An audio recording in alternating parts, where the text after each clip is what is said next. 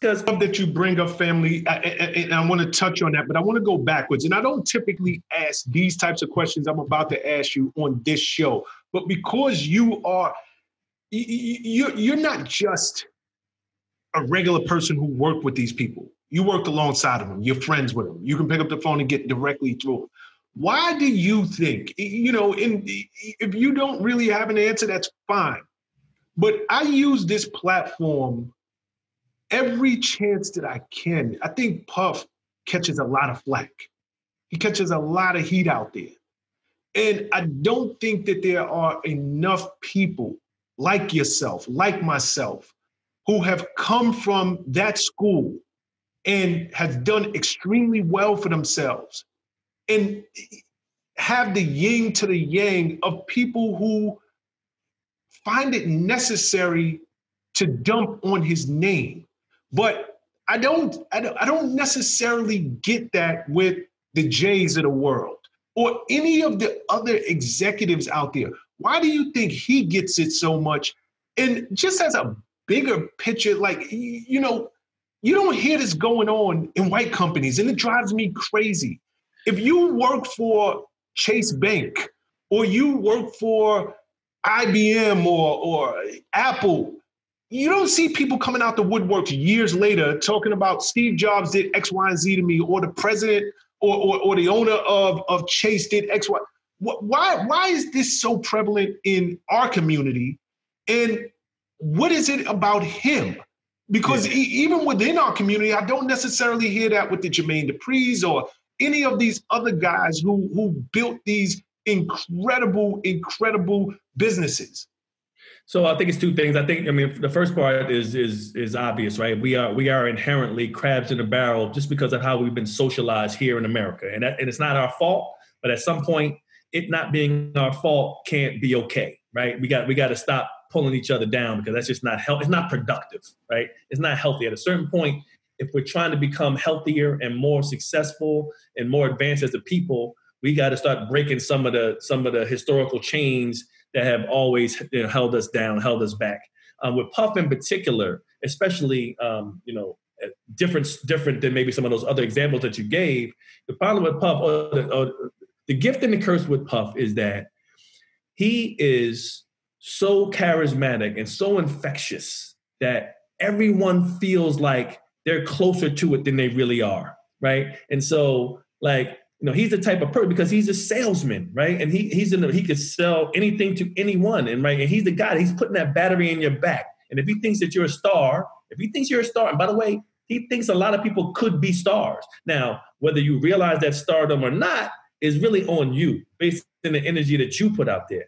But if he thinks that you could be a star, he's going to put that battery in your back. He's going to see you, and which is really, really counter to what people think of him when they see him from the outside looking in. You don't realize what a celebrator of people that he is. Now, he's going to call you. I remember when I didn't work there, and I was working with Jay, and I did some campaign, and I remember we looked at the ad campaigns like the Super Bowl. So we would just go crazy. So I remember I had 35 pages, the first 35 pages of Vibe magazine, the first 25 pages of The Source.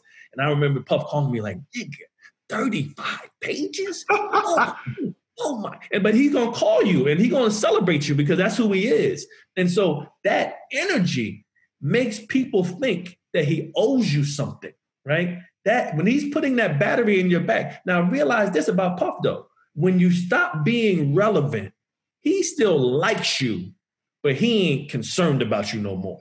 That's who he is, right? And he does have a small universe of people that I think he calls friends that, that's not the litmus test. But I think there's still frustration even in those regards because Puff is always on to the next. Puff is staying next to and around whatever is hot in culture. And so if you're a hot executive, he's trying to find a way to get you to come work for him. If he can't have you come work for him, then how can we do business together? If you're a hot artist, you're the hottest artist, he's going to come and meet you. I guarantee you that there's no big artist right now today that he has not had a conversation with, probably had to his house and had wine and food and really spent significant time because he is a curator of culture, right? And to the extent that you're on the pulse of culture, then he's spending the time and energy. The problem is if you think about it, a guy that's been relevant for the last 25 years, it's hard to keep up with all that, right? Yep. And so like, the guy that is the hottest executive, hottest entrepreneur, hottest whatever it is that's relevant to him today, and the guy that was that 25 years ago, that's not that anymore, that guy and by the way, the frustration that those people have with Puff is their inability to look at themselves for not doing their part. Their inability, and 9 times out of 10 is somebody that's just bitter, because no one that's successful is walking around bitter about what Puff didn't do for them.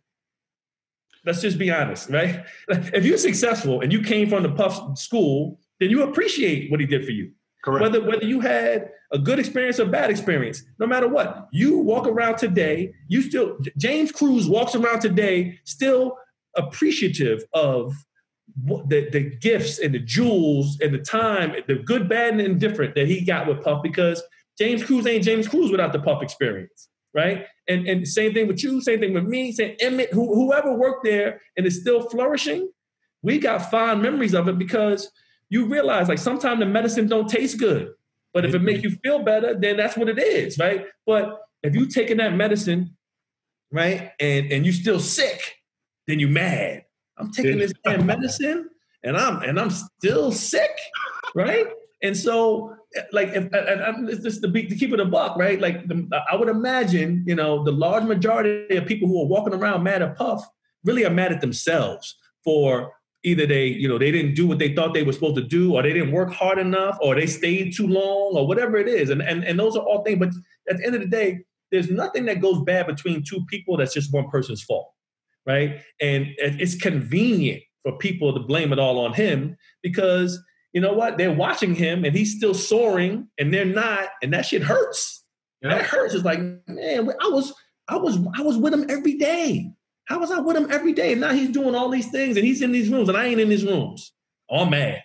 Right. Where if you're still doing your thing, you're not giving it to you. You don't even got time to think about it like that. I appreciate everything that I ever went through with anybody in any way, because I'm too focused on still being successful.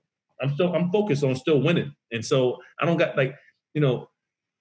being focused on winning doesn't give you the time to focus on, what could have been. And the reality is that if you don't look at the tough times and the negative things as positive influences to your life, then you got the wrong perspective. Right? There's no such thing as a loss. There's just a lesson. It's a lesson. So I think you don't give up. Yeah. And so I think the people that are mad at Puff, it's wasted energy.